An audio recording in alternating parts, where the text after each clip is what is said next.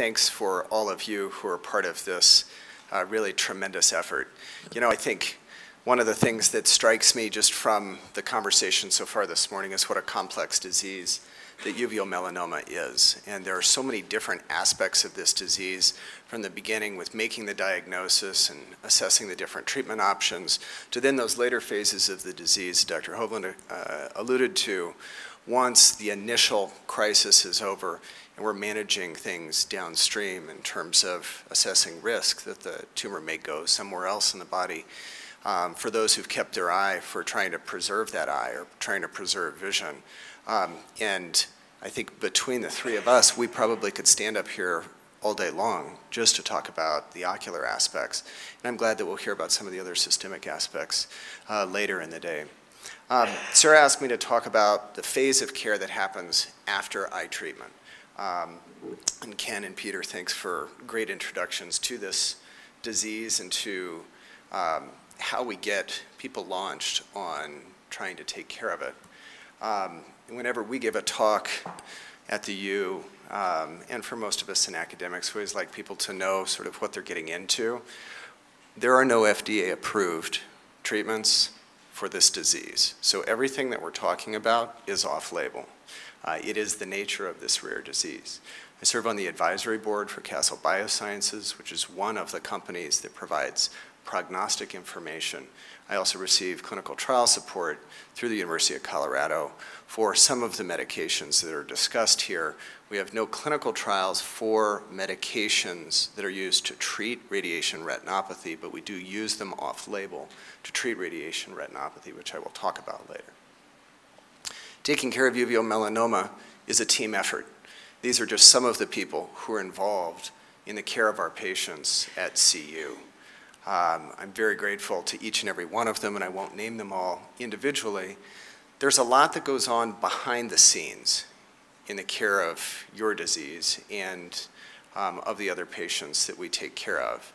And basically, I'll explain to folks after we take all of the tests at the initial visit to try to assess what's going on and then decide upon treatment, that we have about 20 people that we have to arrange to be in the right place at the right time. If we're doing brachytherapy, we need to have the device there at exactly the right day and the right time to get into the eye to treat the tumor. And this is not something that any single physician can take care of. So all of us are grateful for the effort of everyone who contributes. In terms of the critical goals, as I look at this disease, they're listed here and in this priority order. We're trying to save life, we're trying to save the eye, and we are trying to save vision. As ophthalmologists, we think a whole lot about saving the eye and saving the vision. This is one of the only diseases in our field where saving life is also a critical priority. And you'll find that for those folks who take care of uveal melanoma around the country, and I gather that many of you have traveled from far and some much closer, there are not a lot of folks in the ophthalmology field who take care of this disease. Part of that is due to its rarity. Part of it is due to its complexity. It's a challenging disease to take care of. For those of us who do it, we're pretty passionate about it. We wouldn't be doing this unless we wanted to fix this problem. So I'll tell you a little bit about how we approach trying to address each of these three aspects of uveal melanoma. Both Drs. Hovland talked about the COM study and the risk of death that comes with this disease. Now, this data is old, but it's the best data set that we have and probably will ever have for taking care of uveal melanoma. This was an absolutely huge study. It was also a wildly expensive study. The NIH does not fund studies at this level anymore. So we will continue to use this data set as time goes on. The most significant result that came out of the COM study was the illustration or the proof that brachytherapy, that is radiation device implantation to save the eye, was equal to removing the eye in terms of risk of loss of life. The data from the COM study went out, you can see at the far right side of the study, 144 months. We don't get studies with 12-year, highly detailed follow-up anymore. This is really amazing. The thing that is so vexing about this disease is that these are patients who are treated. And we know that some people who have uveal melanoma do very well. They move on down the road. They may deal with issues related to their eye, but they're cured of the disease. And there are others who go on to develop metastases. That has been a very frustrating aspect of this disease to all of us, and I know it is to all of you. We're getting better at predicting who is at risk for spread of the disease. But even with some of the great tools that we have now, they still are very imperfect. And we have some folks who, frankly, I'm really worried about, who still do great. And we have other folks who may have a tiny little tumor. We think that may just be a freckle. And suddenly the thing starts to misbehave, and we become more worried. So trying to solve this issue of the fact that the tumor can still do other problems, cause other problems in the body after it's treated, is really the biggest unsolved challenge for uveal melanoma.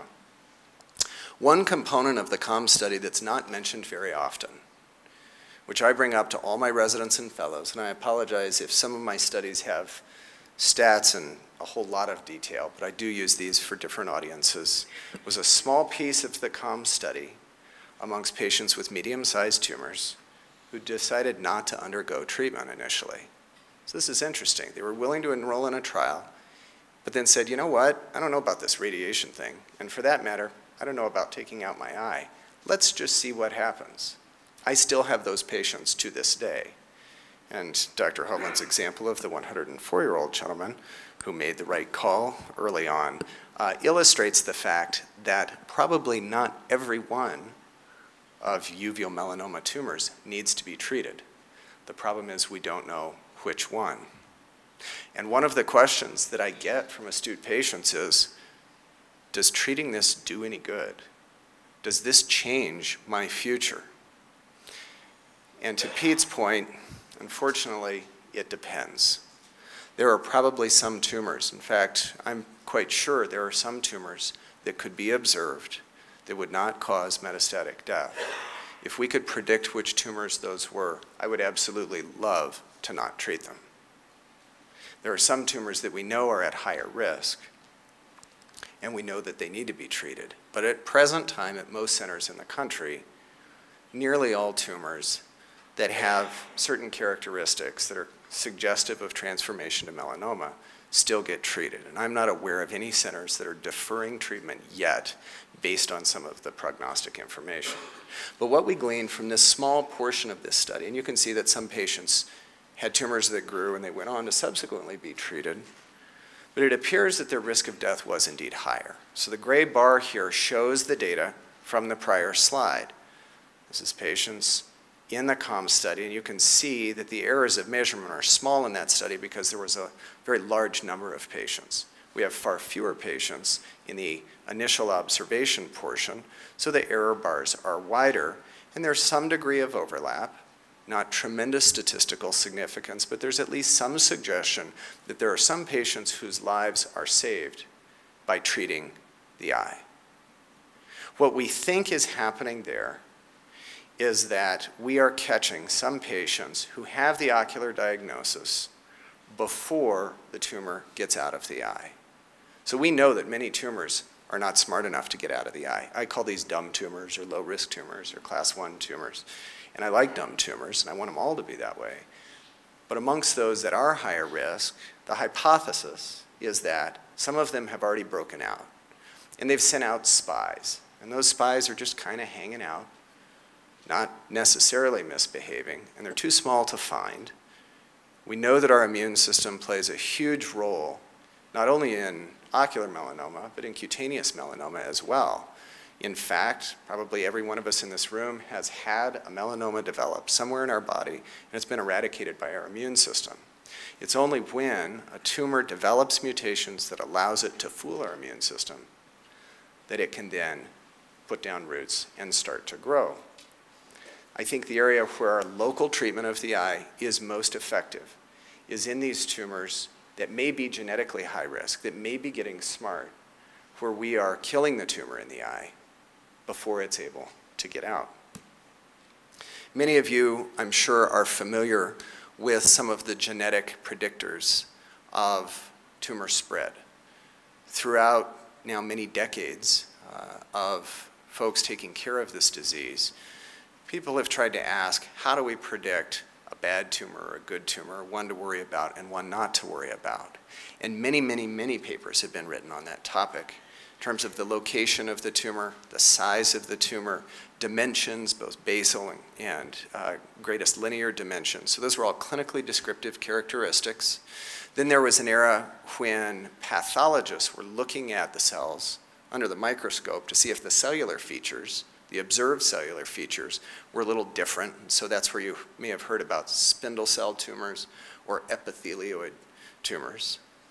And then more recently now, some of the genetic aspects of this disease have become very prominent. And we know that loss of some chromosomes or gain of other chromosomes, specifically loss of the third chromosome or gain of the eighth chromosome, looks to be a predictor for spread of the tumor. There now are 2 companies that are offering genetic testing of the tumor. And I saw that many of you have had predictive or prognostic testing. Not everyone chooses to get it. Not everyone is offered to have this prognostic information. In terms of the utility of the information, both tests provide, in my view, very helpful information for those who want to know, how worried do I need to be about this tumor? I have had patients who've thought this over and have said, I don't want to know how worried to be about this tumor. I'm already worried enough, and I don't want one other layer of information or perhaps burden to deal with this added information. At the present time, none of us changes our treatment based on the genetic results. So the genetic prognostication tells me how often am I going to recommend that this patient undergoes screening and surveillance if they are wishing to have more targeted surveillance. And for patients, I have many who do say, you know what, good news or bad news, I do want to know. Information gives me a little more sense of control for understanding this disease and knowing how much this is impacting my life. I think that there's value to these tests. I don't think that they are for everyone. I will tell you that after treatment, I spend a lot of time talking about the results of these tests because we have them, and then we have to figure out what do we do with them. And then we get to a 5-year time point, and in the case of the Castle test, I run out of data. I don't know what happens to my Castle patients after 5 years. Now that study was done more than 5 years ago, but we'll never get the 10-year data from that data set. And this is the reason that both of us are in the COOG-2 study. We're enrolling patients currently, some of you I'm sure are already participating, so that we can follow patients for a longer period of time with the Castle Diagnostics test, with PRAME, which is another tumor marker, so that we can generate 10-year data. The Impact Genetics gives us 10-year data. Then I have patients who were treated 15 years ago or 20 years ago, and they ask, am I done? When are you going to tell me that I'm done, or when do I have to not come back to you? And I don't take that personally, and I understand the question perfectly well. And what I say to all of my patients is, I don't know that we're ever totally done, but once we start getting out beyond a decade, I certainly feel lower risk about the whole situation. I think we still should stay in touch, and I do tend to follow patients on an ongoing basis because I don't have evidence that we should stop. For every person who's been affected by melanoma, we know that this will impact you personally for the rest of your life. Some reassurance, even when a person is years and years out, to know that the situation remains stable, I think still retains some value, although it doesn't necessarily need to be too frequent. This is the quiz portion. This is just to remind you that there will be a test. No, I'm kidding. I don't test the residents or fellows on this either. This is a pathway map. This is some indication of progress in the field of cutaneous oncology to understanding the biology of how these tumors go down different paths. What we're starting to understand is that uveal melanoma is not actually a singular disease. There seems to be a single event that causes melanocytes, which every one of us has. It's part of the pigment of our skin and the pigment of our eyes. At some point, those melanocytes aggregate, and they'll form a freckle, or they'll form a nevus, just like the ones that you get on your skin. That's a very, very upstream event. And I see, I don't even know, hundreds, maybe thousands of nevi, totally benign, they behave themselves, nothing happens. Then something changes that causes them to progress, causes them to grow. It appears that as these nevi are transforming into melanomas, they may be developing a mutation that takes them down one path, or a different path, or a third path. And the names that are being used for those, and we think this is accurate, is a 1A or a 1B or a class 2 genetic expression type. And now some of those target mutations have been identified. Why do we care? Because these are the things to target. I think Dr. Ryath will probably talk to us a little more about targeted therapy and kind of the scientific approach to trying to either treat metastatic disease or prevent it when we know someone's at high risk, to dial that risk down. Mutational testing on fine needle biopsy specimens is available from both of the companies that provide the commercially available tests. And that's just come online within the last year. So what happens after treatment? Well, surveillance. Now this is a big topic. There's a lot that we could talk about here. There have been, and I think there still are, a few ocular oncologists who say there's not a lot of value in surveillance. And I've had conversations with medical oncologists, one of whom just retired, which I think is probably good, who said, we don't have a great treatment for this disease, so why are we doing all these tests ahead of time? I find that very hard to accept. Many of you may as well.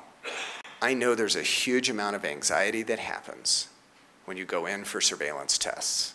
My patients tell me they hold their breath, they dread the day that they either come to see me or go have their surveillance tests. Because what if it's bad news? And that makes all the sense in the world. And so we talk that through to say, well, how often do we want to look? How often do you want to worry about this? And what will we do about it? Why do we bother with this? Well, we do have some evidence that if metastases are detected when they're small or when they're singular, that there's a better chance of prolonging life with targeted therapy.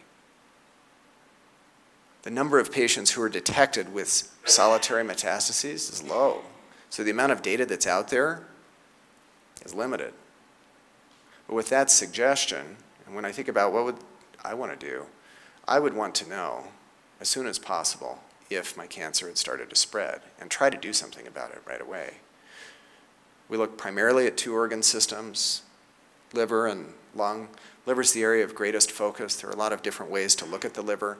We can use MRI, we can use CAT scan, we can use ultrasound. There are different reasons to use different modalities. It's a very, I would say, individualized approach between you and either your ocular oncologist or your medical oncologist or maybe your primary care doc. I take care of patients who come, some from close by and some from very far away. So we're working in partnership with other docs who have various medical backgrounds. Sometimes it's a primary care doc who last heard about this disease in med school, and they say, tell me exactly what to do. And sometimes it's a patient who says, I want a cutaneous oncologist, and I say, gladly, and they're able to go. So that is an ongoing discussion, and it's not a boilerplate or a cookbook approach by any means, but if you do choose to undergo surveillance, it's worthwhile to look at both the liver and the lung, and you have to balance your risk of spread with the other issues that are related to some of these tests. How about risk of globe loss? We're doing pretty well here. So some people choose to have their eye out right away, and we still take out eyes. Typically it's larger tumors or tumors that have profoundly affected vision in eyes that have no useful prognosis for sight, or where killing the tumor and still saving the eye will be a tremendous amount of work for the patient. One of the things that I try very, very hard to do, but which is very, very hard to do, is to explain to people what this roadmap will look like at the time of the diagnosis. So we've gone through all this testing. You've probably been there for hours. People are scared. They want to know, what do I have? And the answer is, I think you have uveal melanoma. For some people, that's the last thing that they hear. We have another hour worth of material for the ways that we treat this. It's really hard to get your head around all that's involved when you feel like it's time to make a decision quickly and decide, how do we take care of this disease? And the path is very different. For those who've had their eye removed, single surgery, definitive local therapy, still needs to be followed for metastases, but that's it. It's in some ways very simple. Psychologically, it's a big deal. There's loss of a limb. We know from the CALM study, though, that anxiety levels were actually a little bit lower for patients who had their eye removed because there's nothing else to do for that eye. And I think the concept of having all the cancer cells we can find cut out of the body still does resonate. But many people do still want to save their eye, and many people want to save their vision. And in fact, many people can save their vision, and they decide to undergo brachytherapy. Brachytherapy is the most widely used modality in the United States and in a lot of the developed world for treating this disease, because many people can retain their eye, and many of those still can retain their vision. And from the CALM study, we know, again, going out to that 12-year time point, 80% of people treated with brachytherapy were able to keep their eye. So 15% of people who underwent brachytherapy had a recurrence, and that's why their eye was removed. 5% had complications of radiation that were so bad they had to have the eye removed. So 1 out of 5 patients still lost their eye after brachytherapy. We're doing better than that now. There's a higher success rate, there's a higher local control rate, and I think one of the main reasons for that is this. Intraoperative ultrasound, which Peter talked about, most of us use that in the operating room. That was not required in the CALM study. So the hard part of that surgery is making sure that this high-powered radioactive disc, which is going to blast the daylights out of the tumor, but also anything else it's sitting next to, has to be exactly on top of the tumor and perfectly centered. And so most of the time that I spend in the OR is making sure that we have this plaque centered over the tumor. And now we're seeing success rates between 90 and 98%, depending on how long the data sets go out, in terms of local control rate or ability to save the globe. In terms of alternative therapies, it sounds like there's some familiarity with different modalities on this, and Pete covered this well. I won't go into it in great detail. I wanted to put this slide in with the Aura study just because we did get some very early preliminary data on this treatment method or this idea this fall at one of our large meetings. Currently the study is in phase 1b/2. There are only 6 patients that were reported with 3 and 6 month time points. This is something that's only useful for small tumors. So the idea is that something's injected into the eye. It's a virus vector. That virus infects the surface of the tumor. And there's an agent that's attached to it, the nanoparticle agent that's attached to it. Now we're trying to tag the tumor and then turn on the laser so that it selectively cooks just the tumor. Super cool concept. And the questions that I have are, will it penetrate the tumor deeply enough? Will we actually achieve kill of all the cells? And we don't know yet. And that's why we have to do these trials. In the initial data that Carol Shields reported this fall, there were some patients who had inflammation, which isn't too surprising when we inject particularly large particles in the eye. There were no major side effects related to it. There was one patient whose tumor progressed. That's all we know about this modality so far. Last issue, and the one that I spent a lot of time thinking about, is the risk of blindness and the prevention of vision loss. When I first heard about uveal melanoma, which is a disease that sort of found me, I didn't know I wanted to do this, but when I stumbled upon it, so much of it captivated me as an area where there's opportunity for huge amounts of progress. This was the most troubling slide that I could find in any textbook that I read. This is in the CALM study, but half of patients in the CALM study were legally blind 3 years after treatment. That does include patients who are already visually impaired. So some people have a tumor that grows in the macula they can't see to start with, but they still want to keep the eye. But nevertheless, for half of our patients to be blind, when all of us spend most of our waking hours trying to prevent blindness, we have room for improvement if this is the disease that we're going up against. And the CALM study looked at, well, what are the risk factors for vision loss?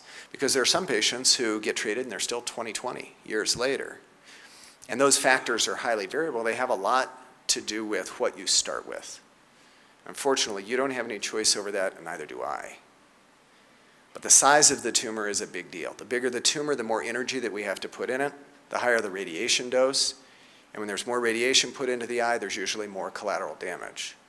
And then the location of the tumor.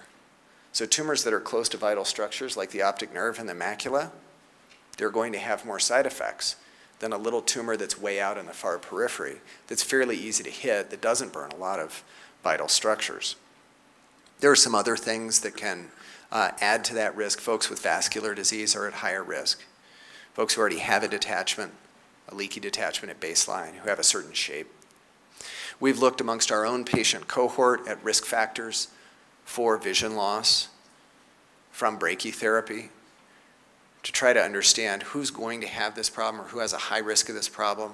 If I can predict it on the front end to say, you know what, there's a decent chance that you'll be blinded by this treatment, do you still want the treatment? Some people still say yes.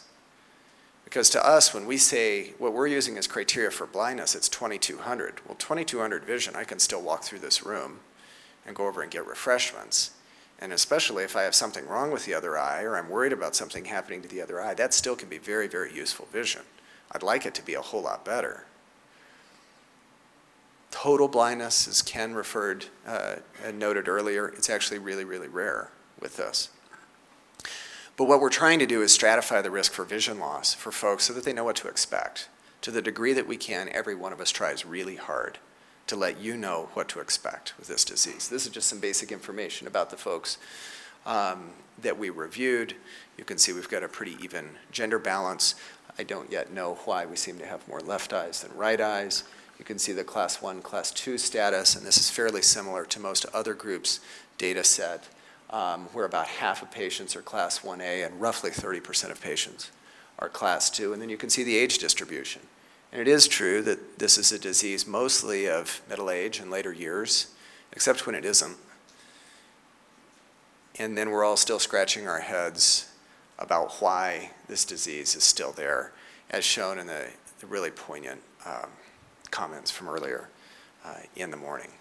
So we broke out some of the risk factors, and I had a student who did an amazing job looking at a number of characteristics of this tumor to identify those things that put folks at risk for vision loss. And in the upper left table, there are some initial risk factors. When we do a multivariate analysis on it, only 2 things stand out: the basal dimension and the dose of radiation to the macula.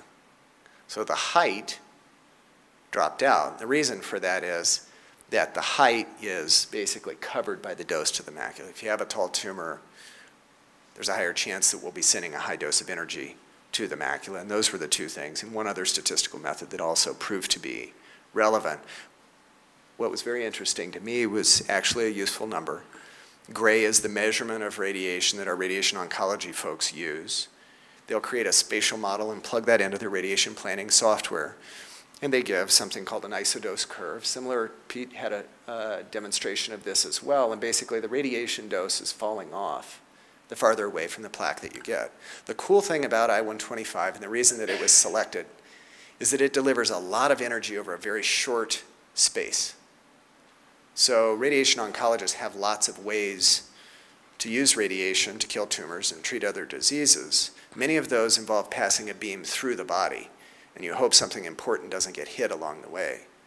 Both proton beam and the isotopes used for brachytherapy were selected because the energy comes in and then it stops. And that's why we don't have complications in the brain. We don't have complications in the other eye. If you do have complications, they're relegated to the eyeball itself that was treated. What are some of those complications? I'm sure that many of you have experienced these either in the near term or potentially for the long term. I'll highlight just a few of the big ones here. Particularly in the first 6 to 12 months after treatment, many patients will have an irritated eye. Dry eye is worse. We happen to live in a terribly harsh climate here. This is a rough place to live with dry eye, even if you've never had brachytherapy. Often, this does get better over time, although it doesn't totally go away for every patient. Radiation cataract can be easily caused. It doesn't take a lot of radiation to cause a cataract. In fact, radiologists, when they do CAT scans at Children's Hospital or any other peds hospital, they will actually arrange the CAT scanner, if this is the lens, so that the slices bypass the kid's lens. because a tiny amount of radiation can prompt a cataract in a kid. And if you're having brachytherapy and that plaque's anywhere close to your lens, you will get a cataract. I promise patients that. It happens to be a wonderfully solvable problem. And the COM study nicely showed that getting the cataract out is actually no different in brachytherapy patients than it is in patients who get a cataract for any other reason, aging, steroids. It's doable, complication rate is the same, and this is a visually restorative procedure. Neovascular glaucoma, thankfully, is fairly rare. The main reason that radiation hurts eyeballs is that it hurts blood vessels first. Blood vessels are one of the most sensitive tissues inside of the eye, much more sensitive, in fact, than the melanoma cells are. And so we know that our radiation will hurt blood vessels. And if those blood vessels happen to be on the iris, or it happens to be a broad swath of retina in the periphery, that eye will be starved for oxygen. The eye will start to form new blood vessels. And sometimes those blood vessels plug up drain holes inside the eye. Big amounts of bleeding can happen in the eye.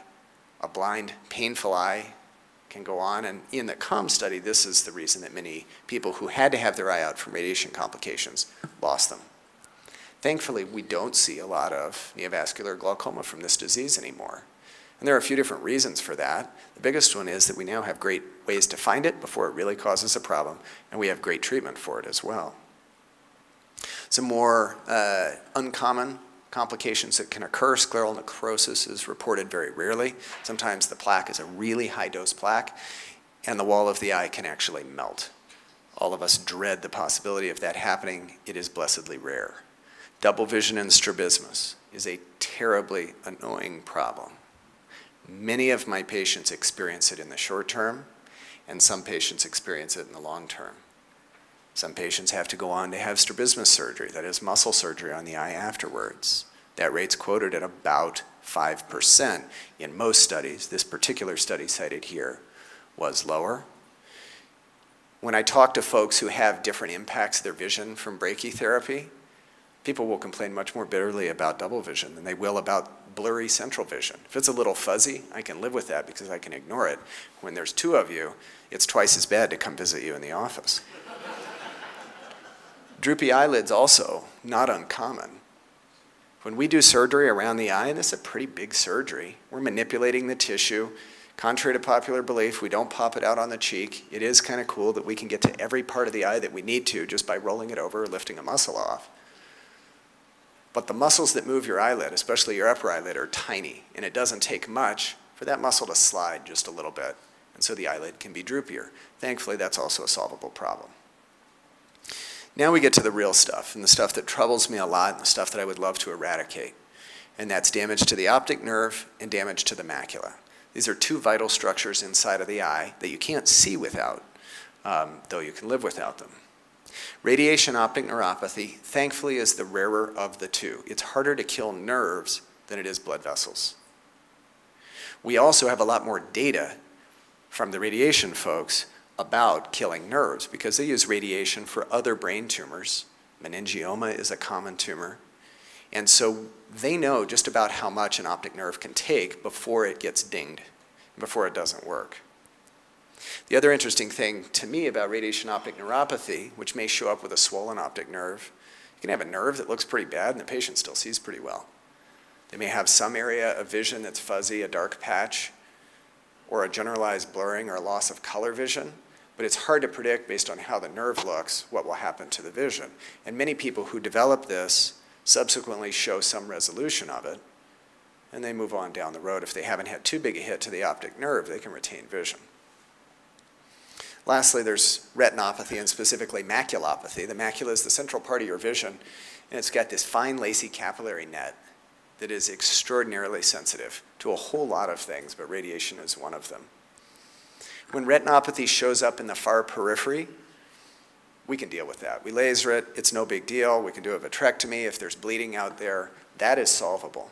If we wipe out the capillary bed in your central macula, you will suffer some loss of vision on that eye.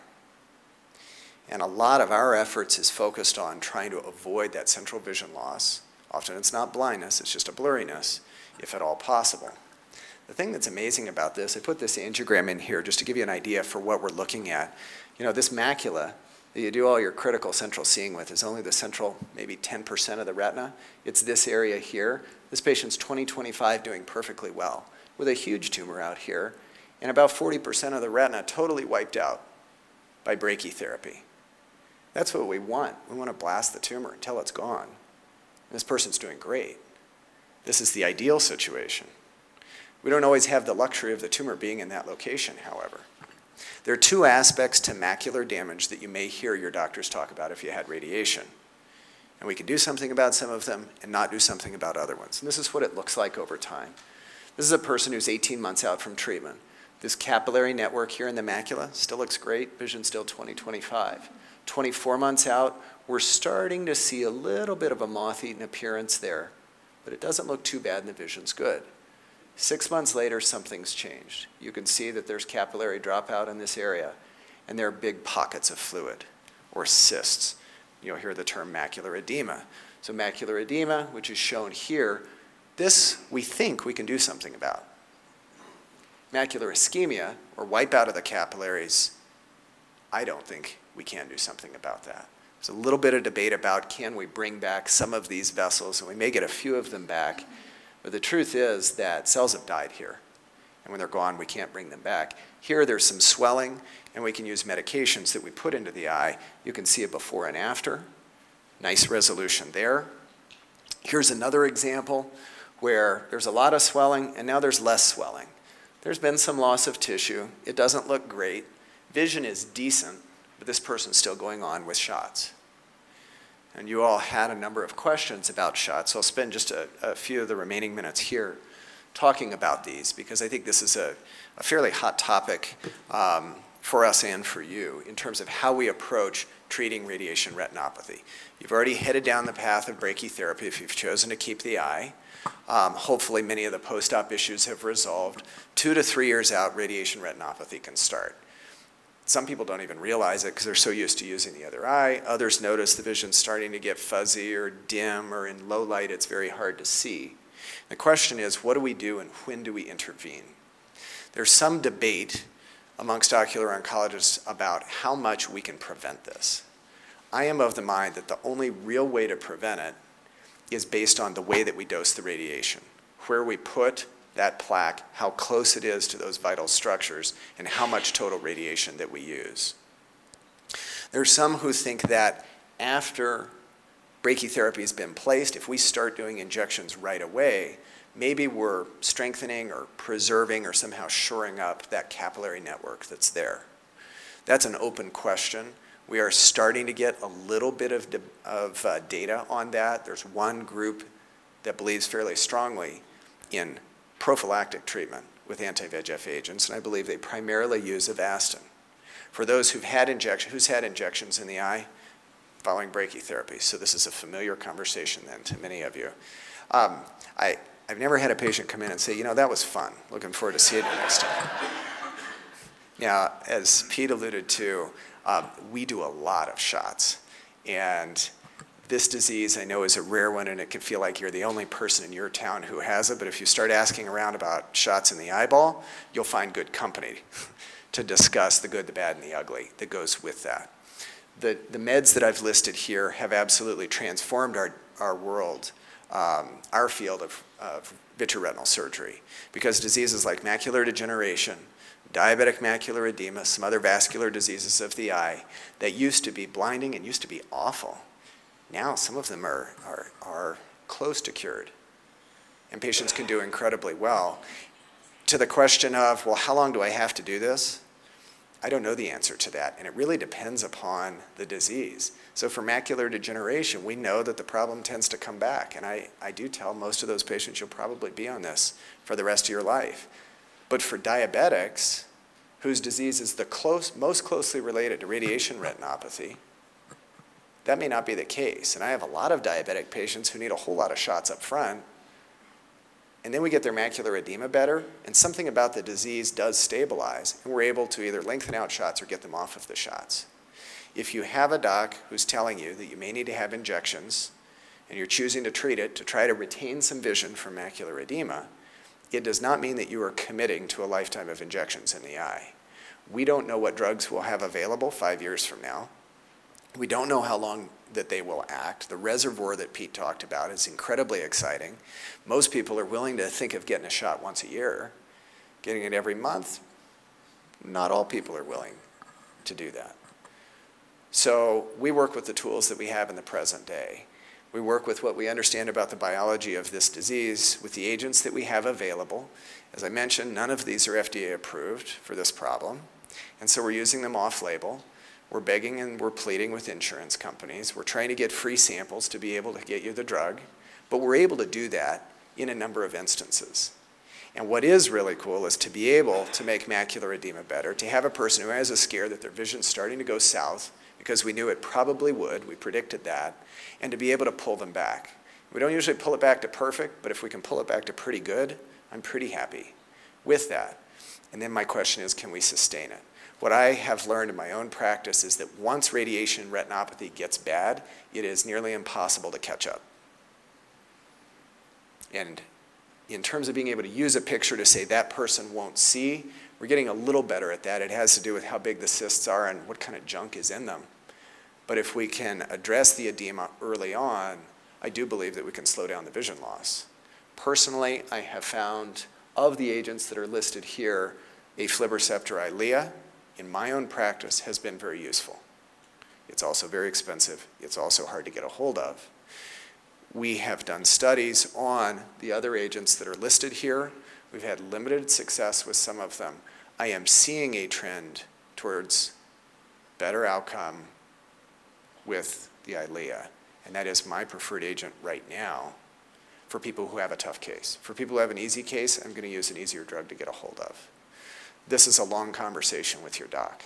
There's not a right answer. There's absolutely no consensus amongst ocular oncologists. If you haven't noticed, for those who've had second, third, fourth opinions throughout the course of this disease, you may have picked up on the fact that ocular oncologists don't agree on a whole lot of things.